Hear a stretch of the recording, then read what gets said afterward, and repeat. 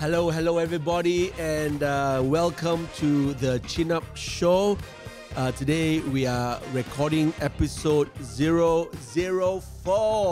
Yep, it's the fourth episode of this new Chin Up Show that was just launched a month ago, maybe now.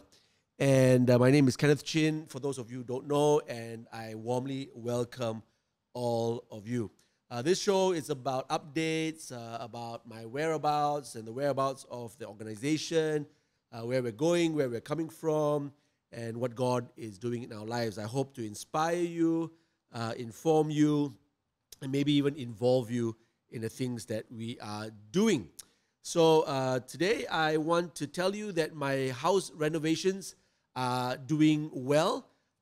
We started by faith. Let me tell you the story very quickly. So God gave me a house. It's too long now to tell you the story. I'll tell you probably another time. But it's a faith house. I couldn't afford it, not at all, not even the 2% earnest deposit. But God said to me, I'm going to give you this house, and gave me the money for it.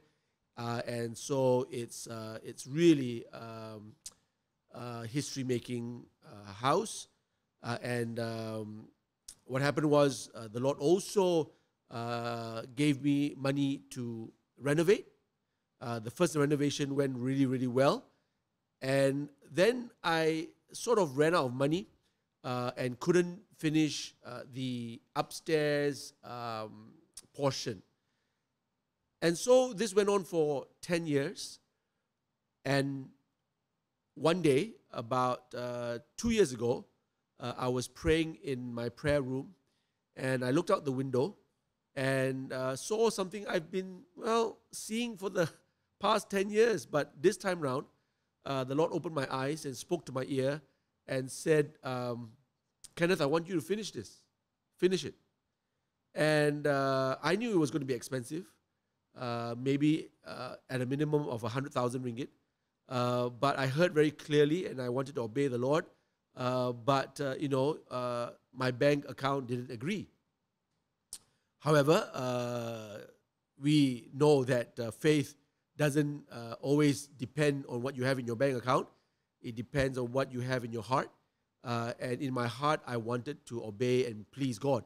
So I started the ball rolling. I was led to ask the help of an architect in our church, whose name is Denzel.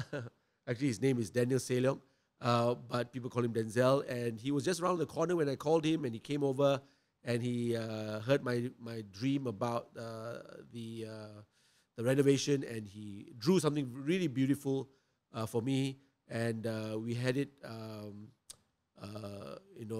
put it into a quotation period, and it came back that it would cost me nearly 200,000 ringgit to do up the place.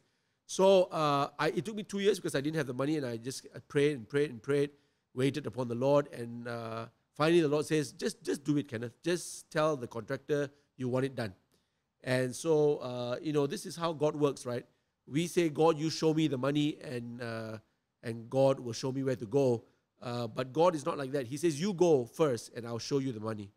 And we will say, no, God, please show first, and then I'll go. And then he says, no, go first, and then I'll show. And then, we continue to have this back and forth, and most of us will end up not doing anything about it because we're so scared, right? And it's natural. But God said to me, Kenneth, go and I'll show. And he's done this to me so many times. And I've seen him work so many, many times, his miracle. So that's exactly what I did. I told Elder Kien Yiak, I said, Kien Yiak, let's get on with this. Call the contractor in. Let me talk to him. Let's get the job done. He's agreed to do it in installments for me. That's how it started. And the first 50,000 ringgit check came in. And it was a miracle. And I was able to pay for the raw materials to start phase 1 of the place. And then, to cut the long story short, the next 50,000 ringgit came in. By the grace of God, and I was able to do phase 2 of the place, and now we are into phase 3, and I'm trusting the Lord again for either the next 50 or 100K, and I know it's going to come in. But this is a great story, again, of how the Lord is faithful, how He provides, and the renovation, which I affectionately call the cabin. Yep, the cabin. The cabin is looking quite good in its third phase stage. So far, all the bills have been paid. The next bill hasn't come in. But the Lord said to us not to be anxious, but by prayer and supplication with thanksgiving, let all our requests be made known to God. So it's looking really good. I don't know whether we will have a chance to show you some photos or a video of the latest update of the renovation. But thank you for praying. And to those of you who have asked me, how is it and how can you even give? Thank you for even offering. Thank you for praying. It's going to be good, and it's going to be a testimony, not just for me, but for all of us and for the kingdom of God. Praise God. Now, there are other things that have happened during the week. Of course, this week, I'm overseas and I'm, celebrating with Melbourne, their 11th anniversary. Wow, how time flies. And I'm going to give you more on that the next time we meet. But for now, I am in the midst of all this celebration in Australia. And I just want you to know that all is well and that we will hear more updates on this next time. All right. The other things I wanted to say to you is that I've had some meetings that were really, really good. The Hour of Prayer has been going on strong. So for those of you who don't know, we have the Hour of Prayer on a Tuesday, lunchtime here in Malaysia, 1 to 2 p.m. And people have been coming in, sharing with us their prayer needs for healing, for breakthrough, for salvation of families. And so we have been praying. And we've had, just scores and scores and scores of testimonies of people getting healed, getting delivered, getting new jobs, and getting financial breakthroughs. And so join us every Tuesday, the Hour of Prayer. Search us online. We are on live. And of course, it's also recorded so that you can watch it later and still claim in the name of Jesus everything that was prayed there by faith. We've had, catch-ups with leaders.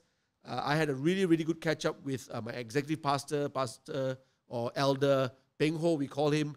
We met for about 3 hours. He was talking to me about different things and updating me and asking me questions on how we should do this and that. And it was a really, really fruitful talk. And I'm believing that everything we talked about, including I think it was the SALT meeting that was held on that particular Saturday, and it was a combined SALT, so that was really, really good. We had, of course, our Chinspiration 5.0 meeting, and it's now in print, as in the printers, I should say, and hopefully in another week or two, the book, the quote book, Chinspiration 5.0, will be out. All right.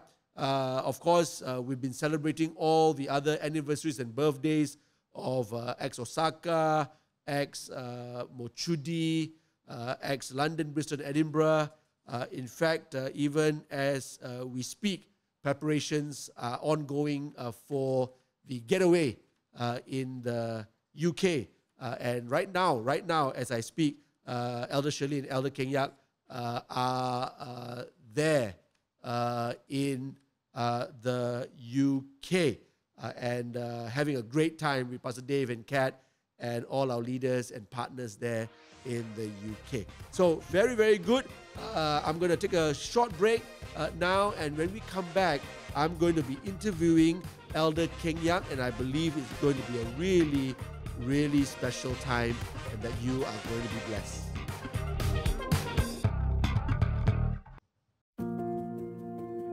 Life is a beautiful gift from God. Yet there are some who find it difficult to hold on to it. Lynette's or Life Inspired Network Society is a network of individuals and institutions with a heartbeat to inspire life, specifically through suicide prevention. If you are going through a tough time and need someone to talk to, you can always reach out to us for counseling. We also provide suicide prevention workshops and talks that help bring awareness to this area. For more info on Lynette's, you can visit our Facebook page at Life Inspired Network Society or email us at info@lynettes.org.my. You are precious and there is hope. Lynette's is here to help you.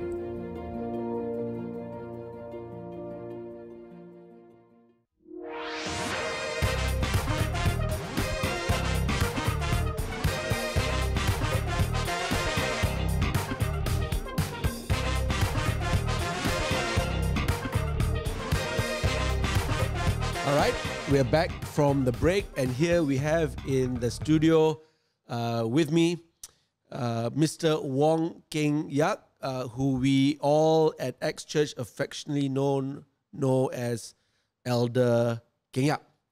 And just a quick introduction, Kien Yiak, you are probably my longest standing disciple. You are also probably the longest standing partner and leader in X Church, and I think I've known you longest. I can remember that I knew you or knew of you when you were in the youth group in FGA. Pastor Sandra knows you more. And if you ask my wife if she was in the studio with us, she will tell you things that will make you laugh or cry, because she knows Kien Yiak a little bit too well. And then you went to Australia, and you were studying there, and I went to visit together with my wife one time, and we saw you. I don't think you were very friendly at that time, or maybe your attention was elsewhere. Then we remember, or I remember, that you came back with a few friends, and I took that occasion to share the vision of AYA, and out of the few of you that came to hear that vision, I think at the end of the day only you stuck to the vision, which I'm very, very, very, very glad that you did. So maybe tell us a little bit about that background, or maybe the day you heard that vision, and then we'll move on. Right. First of all, Pastor, thank you for allowing me here to be on this set. I remember the day really well because that was the day I flew back from Australia, Pastor. And, back then, I think my friends came to pick me up. So it was sort of a free ride back home. But then I didn't know about their plans to meet you, Pastor. So it was sort of hijacked, detoured to Subang Jaya SS15. I remember, Pastor, when you shared about the dream about reaching the Generation X, and also about seeing revival coming to Malaysia. That was something that resonated in my heart, because I didn't just want to come back and be just join a church, Pastor, and the normal Sundays, and just want to do something a bit more than what I thought that I could do, Pastor. So that's why when you shared the vision, and it was quite immediate for me to respond, Pastor, because I remember reading about D2Y2 as well, and the very first copy that you give out at FGA there, Pastor, was the one with the X-Files logo, and there was a sort of a bookmark there, Pastor. Right. And that was really a cutting edge, because I remember back then that when that was given out, that was something where everybody was just trying to see which part of people they could, or which area they could serve in, Pastor. There was part I committed, you're a graphic designer, you could play this, and I wanted to just take all, Pastor, and just wanted to do something, because wasn't satisfied just coming just to church, Pastor. So when you shared the vision, I just went back. I think I prayed very little about it. Just decided just see where the Lord wants to bring this to, Pastor. That was just the immediate thing, Pastor. This revival coming to Malaysia, and I remember you used this word, Malaysia being a mission sending force, fire throughout Malaysia of just hearts reaching the young people, Pastor. Excellent. Yeah. Thank you for sharing that. So you made the decision to join the vision. Yeah. And that was the time, I sort of brought you into my life and started to disciple you. And I can remember we having Thursday evenings. Tell the listeners a little bit more about that. What went through your mind? Have you been discipled before that? Right. Was this new to you? Did you actually benefit from it? Tell us a little bit about that time and how important it was, if at all, in your life. Yep. I remember those times, Pastor, where we shared about the future, Pastor. You shared about the future of what the Lord has given you, Pastor. And for me, I really cherish those Thursday nights, the makan session, the discipleship moments, because I don't think I was discipled back then, Pastor. I had a youth leader that cared for me and, just asking me to read the Bible, to pray. That was good. But I guess, when there is a certain calling, Pastor, so discipleship is still key and is much needed. The investment into my life, and made plenty of mistakes along the way, and you were there to encourage me, to ask you to it's all right, just pick yourself up again and go for another day.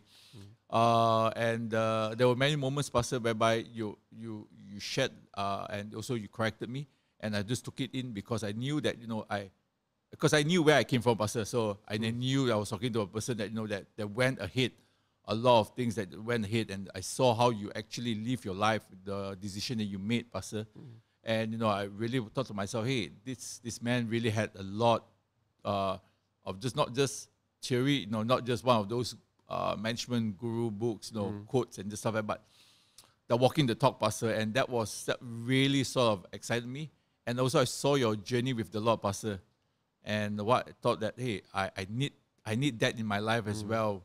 I remember, Pastor, that that every time when we meet, Pastor, there'll be days sometimes I brought my journal with me, Pastor, and you will just open up. When you were sharing, Pastor, I was just copying down some of those stuff that you shared, Pastor, about those back then. I think about 20 years ago, the future dreams about having our own talk show, having our own TV station, radio station, Pastor, and how to reach people in stadium events, and stuff like that, Pastor. So it was very valuable, Pastor, because it helps me to sort of not to just stay where I am, Pastor, but the challenges really, at the end of the day, you pointed me to the Lord and how to dream big, how to have faith, how to have even, the belief, how to overcome mistakes, how to overcome the challenges, that especially some of the mindset that I had, Pastor. So that was very helpful. And I don't think really a lot of places back then, Pastor, had that, Pastor. So that was a valuable investment that I always cherish in my life, Pastor. So good. Thank you for, bringing up really, really good, precious memories like that. Because I really enjoyed those Thursday evenings as well. Besides the food, right? The food was really good. And we usually went to the SS2 Waisekai, and almost sat at the same table. Yes, Pastor. And those were good times. And I'm still so grateful that we are still having a strong relationship until today, and that friendship. Now, you were a banker before you joined us full time, and it looked like you were, climbing the corporate ladder, and you had you still have, of course, the MBA, master's degree, and so it looked like you were on your way, to do well in the corporate field, but you decided one day to join me and to join us full time, which I'm very, very glad you did, of course. But let the listeners know a little bit about that decision-making process. What inspired you to do it? I remember, Pastor, that when I was working in the bank, Pastor, so on Saturdays I help out with new songs. Then of course on Sunday they're serving in church. And whenever there's opportunity, Pastor, I remember that AYA was invited to different events, different get into God. And I would volunteer, very naturally, Pastor, I volunteer myself to handle the booth because, I kind of like the books, Pastor, the materials and the tapes, CDs. Back then, sell CDs, cassette. And I also do know that it's one of the most sort of not popular one, because while everybody is in the concert or rather in the whole studio environment, and someone will be out there having to take care of the stuff. Sure. So I'm alright, Pastor. You know, I'm okay. I remember those days was good days, Pastor. You know, explaining to people what materials could help them with the Christian faith. So I was doing that, Pastor, for some time. And, you know, MBA was introduced to me by my good friend. And it was more like, hey, do you want to do MBA or not? I thought to myself, like, hey, it's got free time. I said, just do it. We started having this conversation of coming to full-time ministry about, I think, about a year and a half to 2 years, Pastor. And I wasn't fully satisfied with my work because I knew that, you know, being at 20-something, there has to be so much more, Pastor. I remember going for job performance, or rather performance appraiser or job appraiser, Pastor, with my managers. And, you know, because, I guess it's because, Pastor, of all the months or years of discipleship, I just couldn't fit into an environment whereby this is my only pie, Pastor. This is the only pie, or rather this is my life. That I'm supposed to court. You know, remember one time I was doing the job appraisal, say, oh, I can't promote you this year because I promised the promotion go to another person. And I just told the interviewer, it's all right, you know, you can just, you know, give it out. I said, you're fighting after a small pie. I want to go after a new pie, so you can keep this small pie. Didn't want to sound arrogant, Pastor, but I truly believe that there has to be so much more than just that. Then we had many conversations about the full-time ministry. I remember on my birthday, Pastor Yuvan gave me a book by Doug Sheets, which, you know, about God's timing, Kairos moment and stuff like that. And read that up, and I knew, Pastor, that, you know, I think I remember 1 or 2 times whereby I said I promised to come in, Pastor. Then after that, then got delayed because, you know, I guess the decision to come in, Pastor, as you're nearing the decision, right? There will be always that testing moment, Pastor, whereby whether it is real or not. And for me, one was that, you know, I got a promotion that very year I was supposed to resign. Then after that, got extra bonus after that. And, you know, that after sort of delayed the decision a bit more. Then my boss was just asking me, you know, I really like your job, like your work, you know, stuff like that. You know, could you just push your resignation to, you know, a few more months later? And I was, oh, yeah, sure. It's nice to feel that you're needed, Pastor, and that you're contributing. But I also do know that, you know, that this is something that the Lord has put on my heart as well, Pastor, after you shared about the vision and the need in the ministry. I also do know that, you know, if I do miss this boat, sometimes that when the boat sails, Pastor, although God is a God of second chances, but it will not be the same boat. It might be a different boat, Pastor. And I didn't want to miss out the opportunity and the chance, and to see what the Lord has. And that very year, I was supposed to resign. That was my final year in my MBA, Pastor. And when I got the result, I passed, finally cleared my MBA. I decided to actually to throw in the letter. My mom looked at me. I remember she said, it's almost like you work so hard for your MBA, you can climb the corporate ladder. And you're resigning to join full-time ministry. I remember the words of my mom was saying that you are getting you're well paid at the bank. Now you're almost getting offering. You're getting your pay by the congregation of the church, who happens to be campus student. And I said she can't take it. I said I told my mom that, you know, that something I got to do. And I remember giving the letter, Pastor. That was the time whereby there was just peace, Pastor, giving the letter after postponing for a year, almost a year, Pastor, because, you know, one more year, another year of bonus, you know, plan B and just stuff like that. And when I gave the letter, Pastor, coming to full-time ministry, I knew what I wanted to do, Pastor, you know, just to help any way I can, you know, is to see a strong resource arm of AYA back then.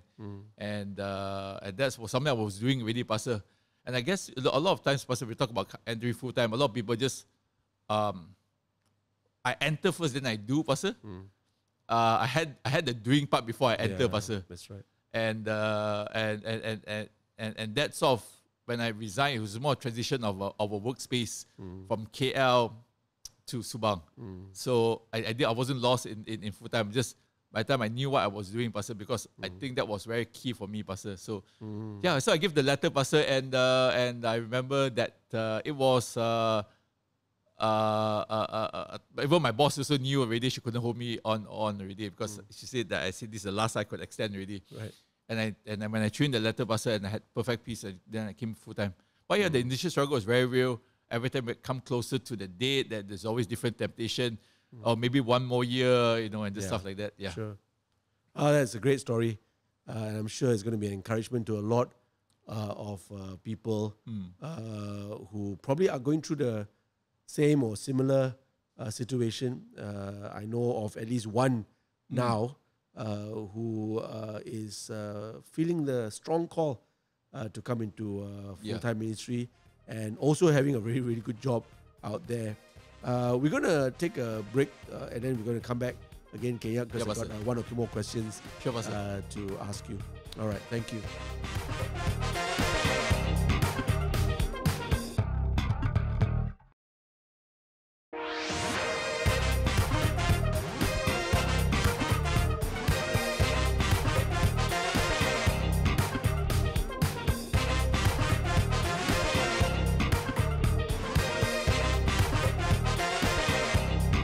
All right, we're back again with Elder Kien Yiak in the studio, and already for about a good 15 minutes earlier, we heard so many gems of a man who has been called by God and who has been faithful not only to answer the call, but to continue to answer the call. I want to say something about that very quickly.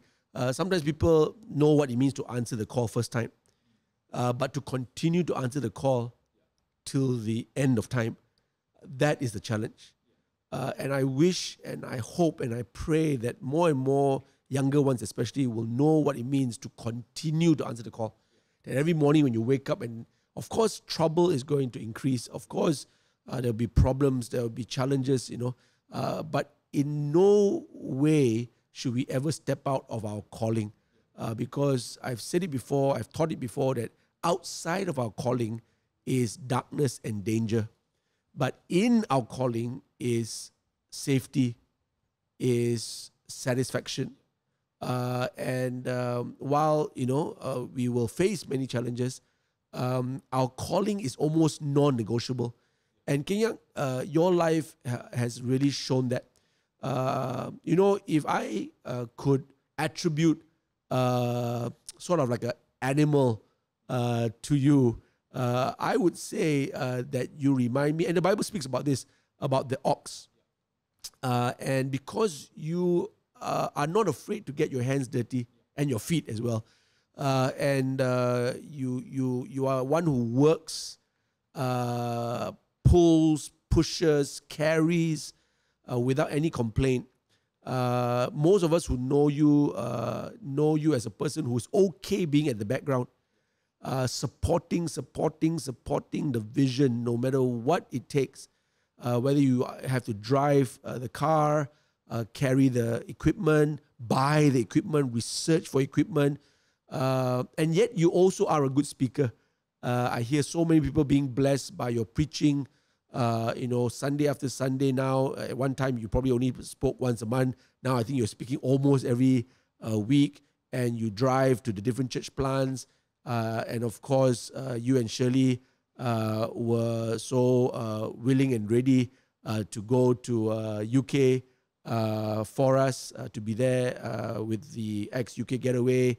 So you're always willing, Kien Yiak, and always working also.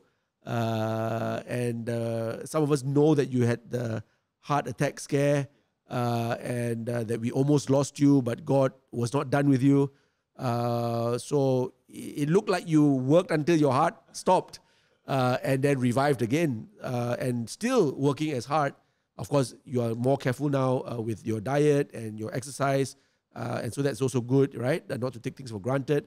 But, just with all that I just said, what is your inspiration? What is your drive? What are the thoughts that come into your mind when times are hard?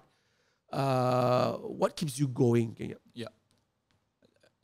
Pastor, I'm glad you asked a question. First of all, Pastor, I guess number one, for me, the calling, Pastor, really to serve the Lord through the ministry, Pastor.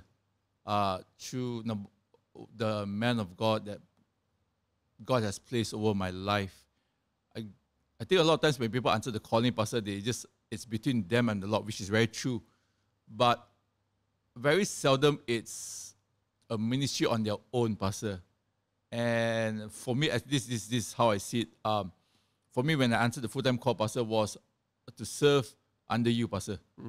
And that's what I did. I wasn't. The word was jealous of people taking the stage. I wasn't, wanting to be in every in the ins of the stadium events. Only because I kind of knew really that when you asked to serve, you just serve wherever and God placed you. And I was very happy doing that, pastor. And I got no qualms doing that because I truly believe that as you serve the man of God, and ultimately you're serving the Lord.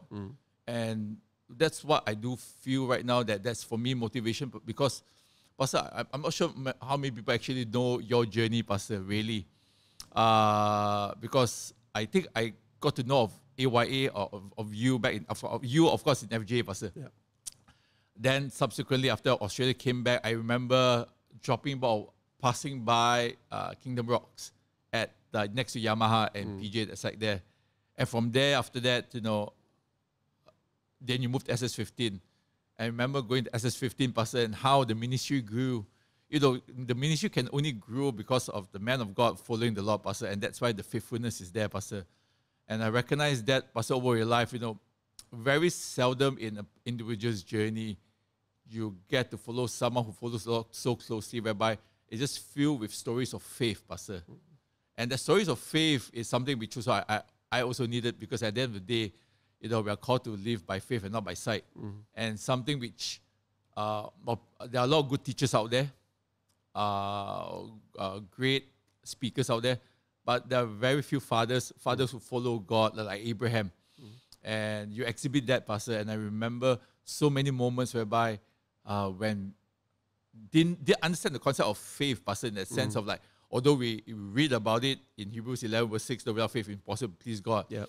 But the exercising of it, it's something which back then, this is back in the 90s, pastor, unheard of, starting off a ministry, emptying your own bank account, to put into something, building a resource center, pastor, back then, from level 2, taking from 1 floor, take 2 floors, or 4 floors, pastor, at SS15.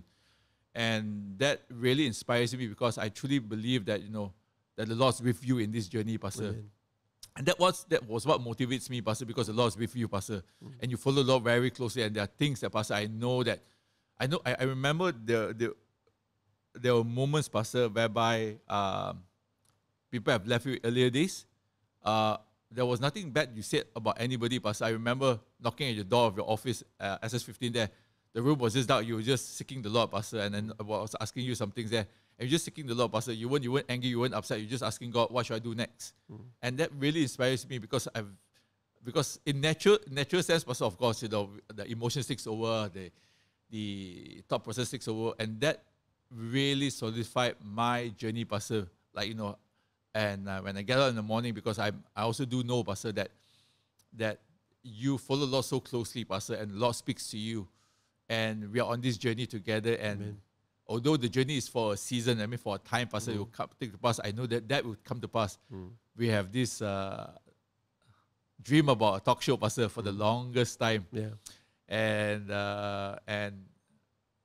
no money back then, pastor, but no money. And we always encourage us, but with a big God, we can dream. Yeah. Dream is free.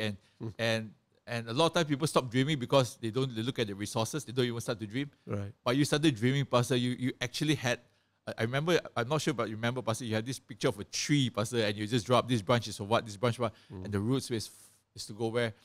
And I reflect on the journey, pastor, that motivates me to do what I needed to do. And I also knew my place in my calling, pastor, because unless the Lord opens the door, I don't need to. If you ask me, I remember I see resources was selling notebooks you had a journal called Everybody Needs a Savior, and say, let's try to raise some funds. And, and I thought to myself that it shouldn't be, Pastor, that whereby it's that God cannot bless the work of our hands. Yeah.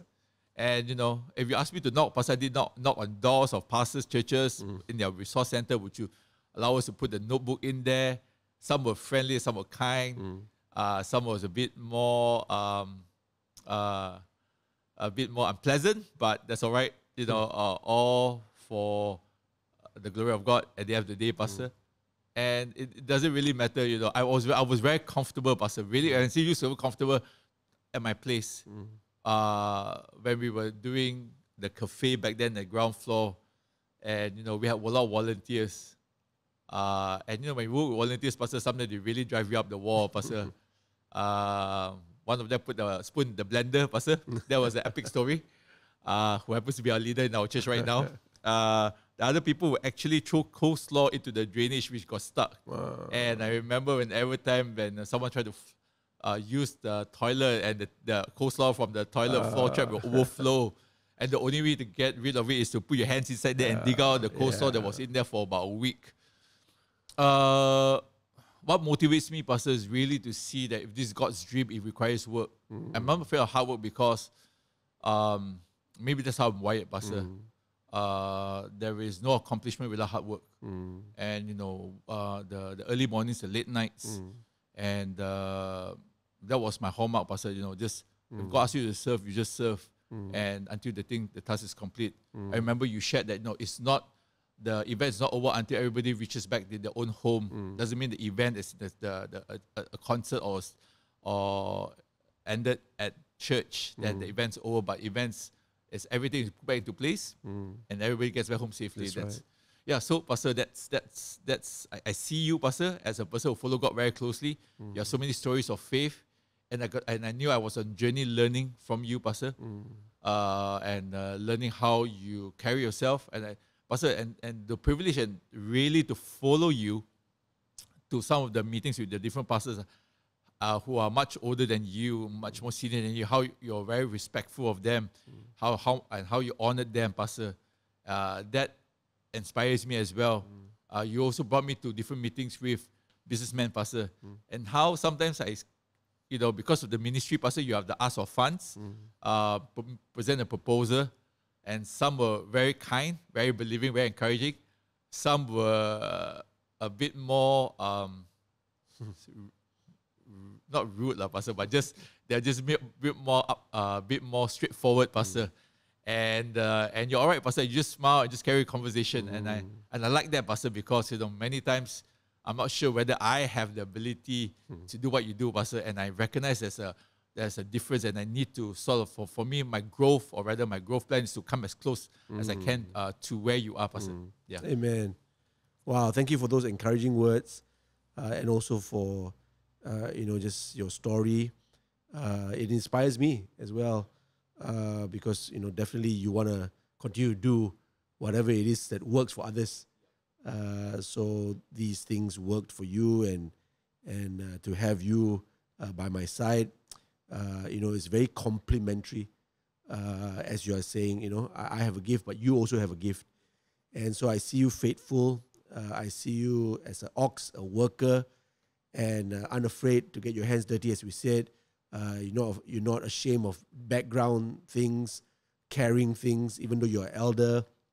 So I think a lot of people are inspired by that in your life. They see you just work and not getting any or not wanting any of the glory or any of the the limelight, and yet that makes you a good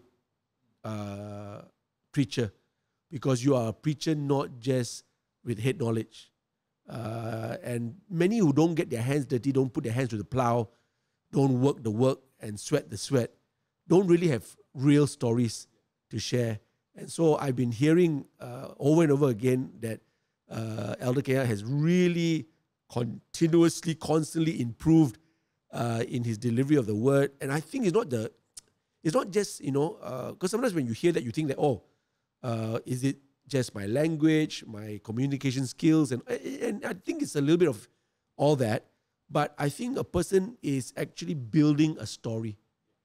And the more the years go by, like every line on our forehead is a story. You know, every wrinkle is a story. And sometimes people I don't want the wrinkles. I don't want but actually it's beauty. When you see a hand that does not work and a hand that does work, you know, it tells a story. And God wants to give you that story so that you have something more to say and something more to contribute. And so that's my story of your story, of your life, I should say. The reason why I'm not surprised that people are saying that they are being so blessed with Elder Kien Yiak's sharing and preaching is that, to me, is that.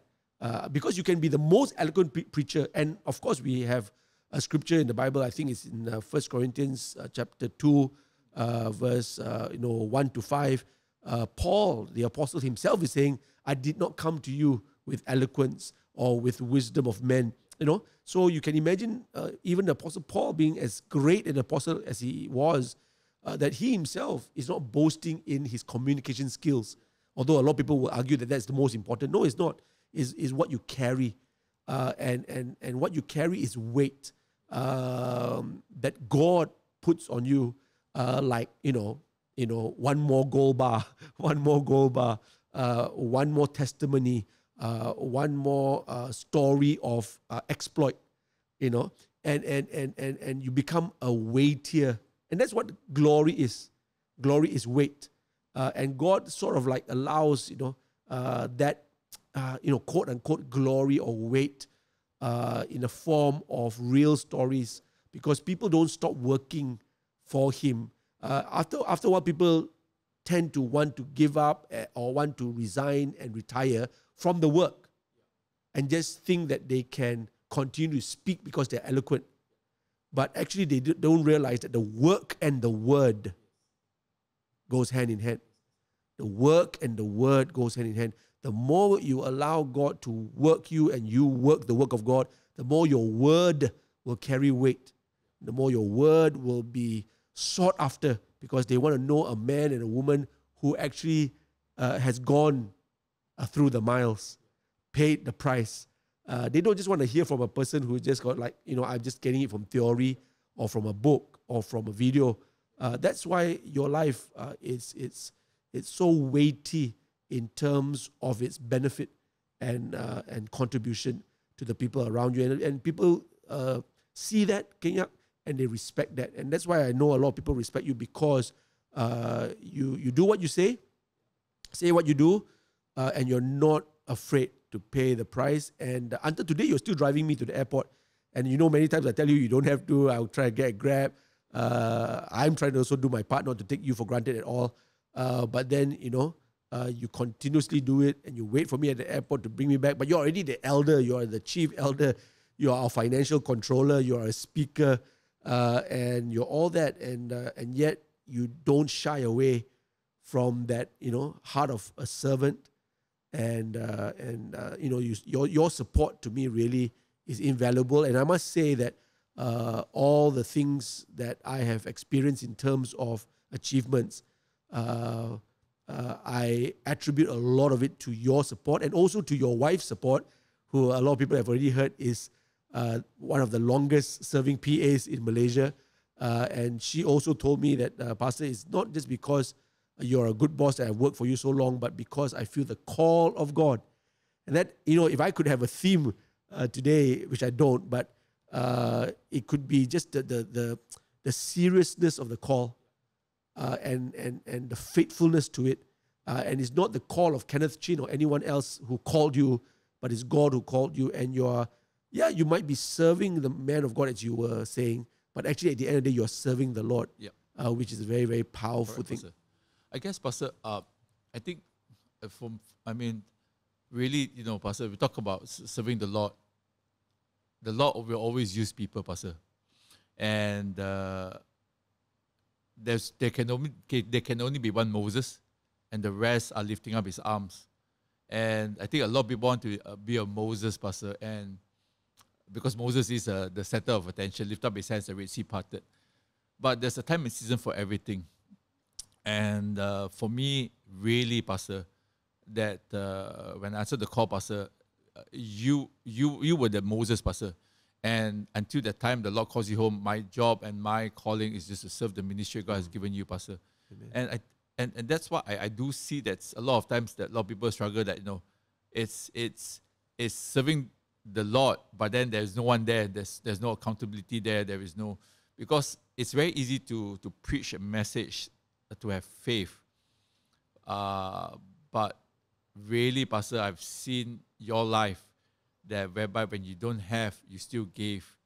And the earlier days, Pastor, at Jasmine Tower, I remember that, although it's simple, but though it was significant, Pastor. Open up your home, Pastor, and that really encourages me as well, because many times I think that, again, very few people don't recognize the man of God in their life, Pastor. And because they don't recognize, they just see you as just a man. See it on anybody, just the pastor is just a man. But there's a call of God on people's life that people need to recognize and to know. And so, of course, it's a privilege, Pastor, really, to serve. We are here to serve each other and also ultimately serve the kingdom of God. And kingdom of God must grow at the end of the day. And but times I do hear people just say that, I just serve the Lord. There's nothing in between there. And based on when I'm free, when my availability moments. But Pastor, you have always challenges and calls to say, if it's not you, then when? If it's not you, then who? If it's not now, then when? That statement really sort of encourages me. Just one more story, Pastor. I just remember all that we've been doing, Pastor. I remember you shared a story about your dad that says that, just give me your phone. I'll get the job done. And I hear stories like that because I have same values, Pastor. Just give me whatever tools. I mean, for now, right? I don't need to wait for a mobile phone to come and I don't have it. Just give me a landline phone. And if we don't use what we have, we're not going to use what we're going to get later. So all these things I learned through the ministry, Pastor, and that's why I'm very encouraged by our journey as well. Okay, we have probably about 3 minutes for this segment. What advice would you like to give to the younger leaders, younger ministers? Well, is really don't rush the process. That's good. I think we live in but there's always a temptation really to abandon the process as God has brought the individual through. I remember when I was younger, Pastor, that I view my parents who knows everything. As we get older, and sometimes we think that we know more than our parents, and maybe to some people it's true, but that doesn't discount the fact that they're still our parents. And why I say that don't rush the process, because sometimes we want to abandon the rush to be a parent ourselves, the rush to do certain things on our own. I don't want. Now I'm older, I'm wiser, or whether I got more resources, and therefore I can almost do it, and later say, "Oh, God bless it." But yeah, I'm sure God will bless, Pastor. But we could have missed the boat. There's more than just seeing there's more than just to an event. It's always been about our hearts. What the Lord wants to deal with us internally.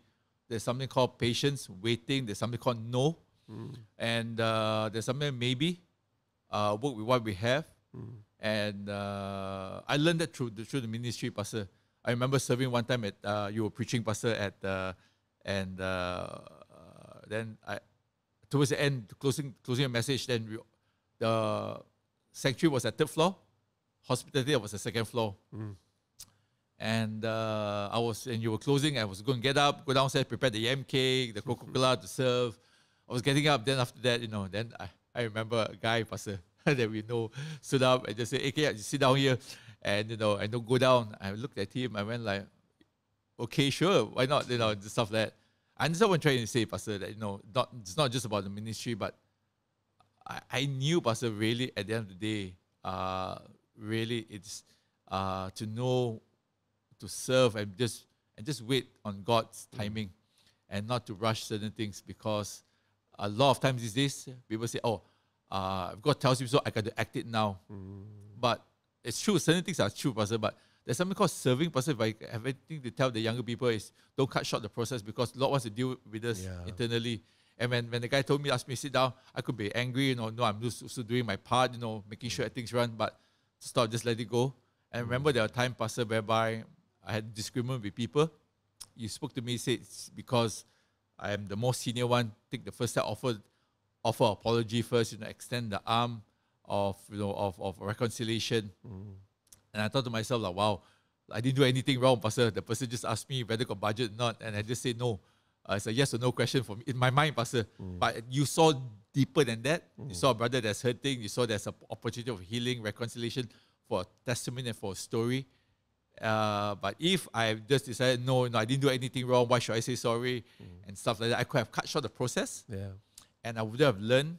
And ultimately, God will never get the glory of a transformed life, not a transformed event, a transformation event, but ultimately it's our life that God is after, not the event, Pastor. So I'll tell the younger people really that don't cut short the process, because in the whole journey of serving under another person, we get to work on our character, which is more important and more valuable than any event, any fundraising, right? And that will carry us to the day we're going to see the Lord. That's so good, Kien Yiak. I think about process. Our God is a God of process. Many people don't know that. Some people forget that. But life is process. Baby to old age, cradle to grave. You think about transformation, you think about a butterfly going from a caterpillar into the cocoon. And then the butterfly, you cut the process, butterfly is not going to happen. You think about 9-month pregnancy. Correct. It can't be 6, it can't be 7, it shouldn't even be 8. It should be 9. You think about so many things, right? Gold being purified is a process. To patiently wait under the right temperature. It's very hot, I heard, to get the impurities out of gold. But if you circumvent that process, you will not get gold. Or you will not get gold purified. And if you don't get gold purified the way it should be purified, then the cost or the value of that gold is not going to be as it should be, as God intended it to be. So it's process everywhere you look. And yet sometimes we don't remember process in our journey. So I really love that advice, and I think all of us should take it to heart. So thank you so much, Kien Yiak, for spending quality time with us today. I'm sure someone out there is blessed, or maybe more than just someone, and maybe more than just one point that you had shared. Thank you so much, so very much. We're going to go into a break now, and we're going to enjoy a song that was written in-house, but also translated into Iban. Enjoy that song.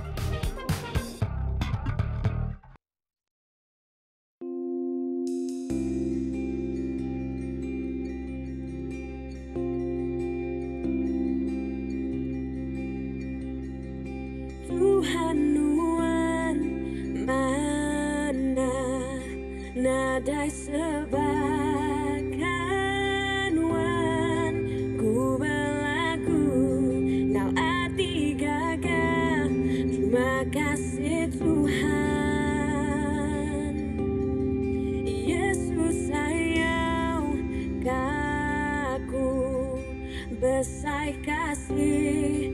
Ia mengangkat jari seru dan muji. Oh, ku sayang Tuhan.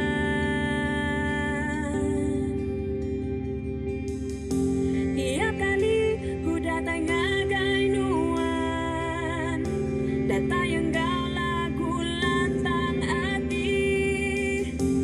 Nuan mana bisi penanglo, lalu ku angkat ngemulia ke Nuan.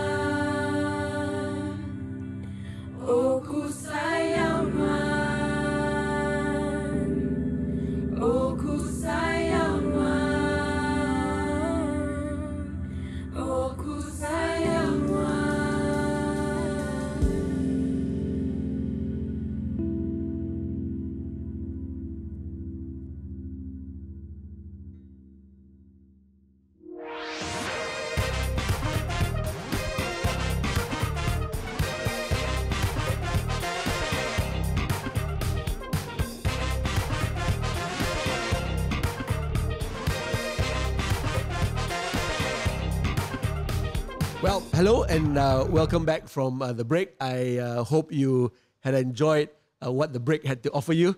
And we are just really, really blessed in this church here to be writing new songs and translating it into different languages. Shirley is back in the studio with us. And for those of you who were in the first episode, I introduced her, I interviewed her. And for the sake of those who didn't get to hear that first episode, Shirley is my PA, and she's been my PA for over 21 years. She's been working with us in this organization for nearly 23 years. And she is, she's going well. She's looking healthy. She's lost a lot of weight, she and her husband, Kien Yiak. And, Shirley tells me, Pastor, the only reason why I exercise a lot is because I like to eat a lot. Yes. And so that's a good deal. So we, of course, started a new segment called PA 101. And Shirley is just going to try every time I put her back on to do maybe 3 points. Sometimes maybe even 2 points if she's, going to take longer than what we think she's going to take to be able to explain to us how she has learned to be a super PA. And that's for me, okay? That's not what she's saying. I'm saying she's a super PA, and she's a real amazing support to me. And I don't know whether I could have come this far without her help all these 21 years. So, Shirley, are you ready to give us all some pointers of how we can all, not all of us are called to be PAs, but all the PAs out there, and maybe even the bosses who are listening, tell us 1 or 2 thoughts that's up in your head. Wow, Pastor, as I said, I really I'm not sure what is it, but I'm learning as we go, Pastor. And I think a lot of things could be quite common sense. Okay. Yeah. Common sense. Yeah, common sense, because you... Just that the common sense is not so common. Nowadays, yeah. But because you are supporting and helping someone, right? If you're talking about just the supporting part and the PA part. So pretty much a lot of things are common sense, but like you said, not all common sense are common nowadays. So if we are going to put some pointers, like I think we mentioned the last time about care. Yeah, because that I learned from you as well, and you shared that you learned from your late dad, that if you want to do anything well, it's really the word care. And that has been almost like a clear guiding light to a lot of things that we do, and others, I would say other points are like sub points, and care would be the main point, the main header. And because you care, you would go the extra mile. You would put yourself into the person's shoes, like how you would like to be treated. Of course, the Bible also tells us, like, treat others like how you want to be treated.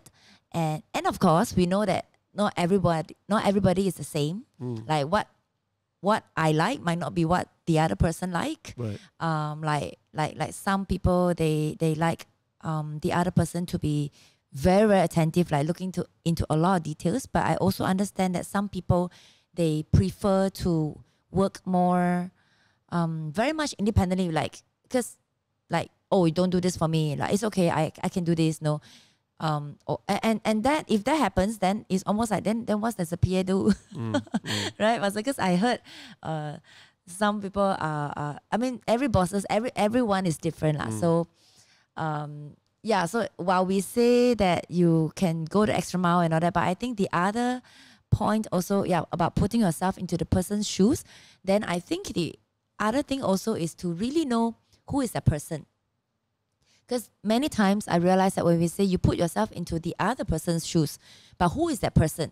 And in this case, it is a very organic working relationship, I would say, Pastor. And to put yourself into the other person's shoes, then you got to really know the person.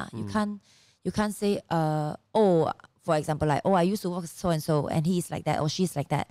And so, whatever I've learned there, then I apply, cut and paste, absolutely 100% into this current person, which is not going to work, because yeah, everyone is different.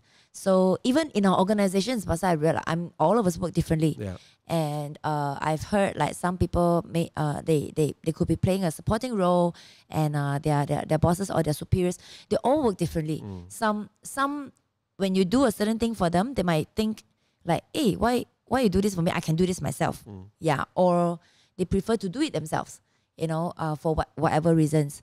So I think to put yourself into the person's shoes, then it also means that you really got to know who you're working with, Pastor. So I think for me, I have the opportunity and the privilege to get to know both you and Pastor Andrea, even through the years since I joined, because I start with zero, Pastor. I didn't start by attending X Church. I started by coming for an interview, a job interview. You know, that was the first time I met two of you. And in fact, it was funny. One of the fun fact that day was like, Pastor Sarah said, have you heard of D2Y2? You know? I said, no. I think she must be thinking, huh? How can you know about it? Because that's how the ministry started, right? We did D2Y2, Cutting Edge magazine. But I never heard of D2Y2. And then right before I left from the interview, Pastor Sarah gave me a whole stack of D2Y2, a few copies inside with a folder. I say, here you go. Maybe you should read up these magazines that we produce to help you understand better of our ministry. Then you decide whether you want this job or not. So I started from zero, Pastor. So I think, but of course, every relationship, it grows. So of course, after that, I came to X Church as well. And I got to see and know you from work and also from church, Pastor, because you are both my boss and also my pastor, my leader, my spiritual father. So all the roles kind of intertwined, Pastor. Yep. But yeah, knowing the person, and then only you can put yourself into the person's shoes, and that also is a journey, like Pastor. It through try and error, mistakes, you know, and yeah, because you have to really know who you are working with, especially in this sense, Pastor. We have to work closely with certain like deadlines and times and work. So I think knowing the person really helps us. Yeah, fantastic. So with the minute or minute and a half that we have left, thank you, Shirley. I sort of can summarize what you just said. Well, number one, I hear common sense. Yeah. And you know, you can learn anything actually in this world with common sense. But common sense also takes concentration. Meaning that you got to be looking, you got to be looking out for that, right? And your eyes open and aware. You cannot be like, you know, sometimes, please excuse the expression, but dumb blonde. Yeah. Like don't know what's happening, and the excuse is I didn't realize, I didn't see. So you got to have your eyes open. Yeah. You got to be a detailed person. You got to be watching. You got to be learning as you go. So I would see common sense, but with concentration. So your common sense is applied as you concentrate. I also hear the word care, which is very, very powerful. The guiding light of all that we do here. So when you care enough, then you know you want to make sure that that person is comfortable. Yeah. And that person is experiencing convenience. Yeah. So there are a couple of C's I see that you are sharing here. So a really, really good PA makes her boss, his boss, whether it's a lady or a man, I'm going to try to make his life as comfortable as possible so that he or she can do what he or she does best. Yes. And of course, you know, people do their best when they are comfortable. Yes. Even when you do an interview like this, you know, if you're not comfortable and you're nervous, you're going to not do as well. Yeah. And sports and presentations and exams, you got to be comfortable. And now you have a person in your life whose goal is to make you as comfortable as possible. Water on the table so that, you know, he is comfortable and doesn't have a dry throat, etc., etc. You know, a TV that tells him what's next right in front of him, so that he, you know. So, but all this takes work. But you work to make that person's life a little bit more comfortable, so that he or she can excel according to his or her gifting.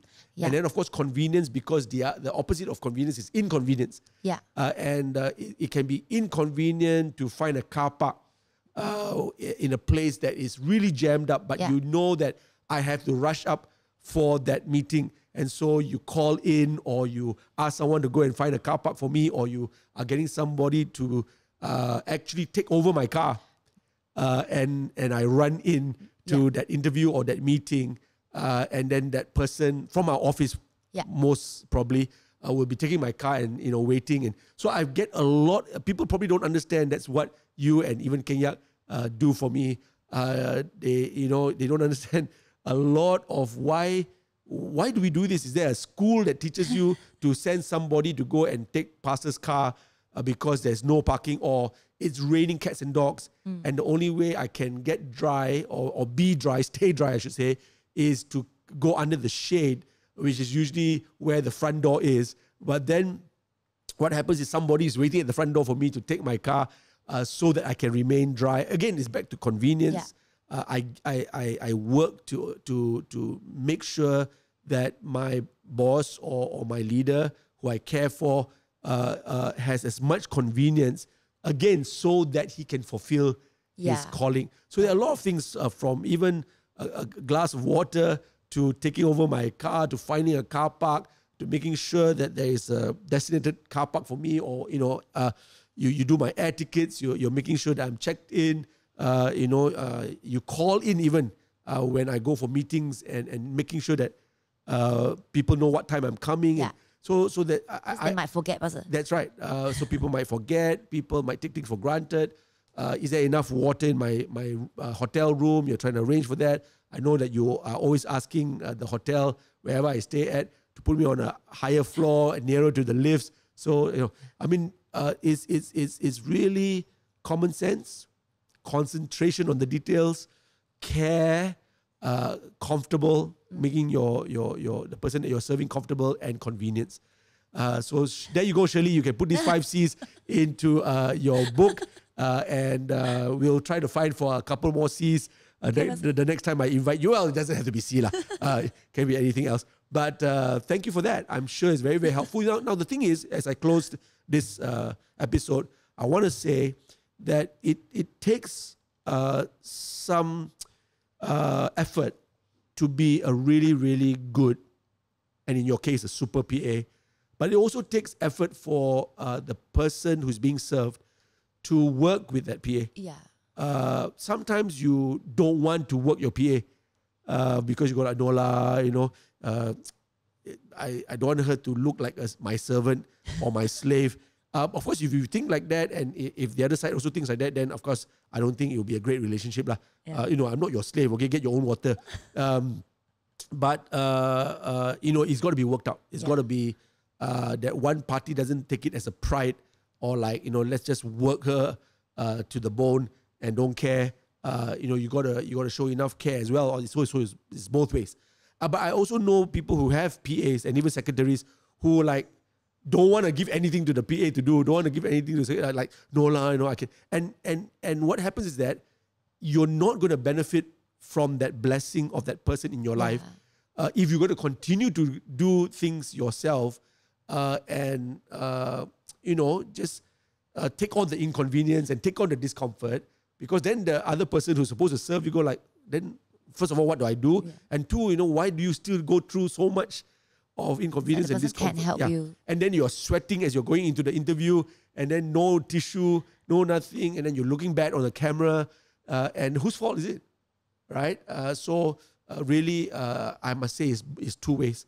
It's got to be the PA knowing exactly what he or she is called to do, and also the person who is being served know how to work that relationship out, so that it's a blessing both ways, and also the job gets done, the calling gets done, and done well. Yes. So I think that is the real goal. The goal is to release each other into our calling, and we can only get better at this.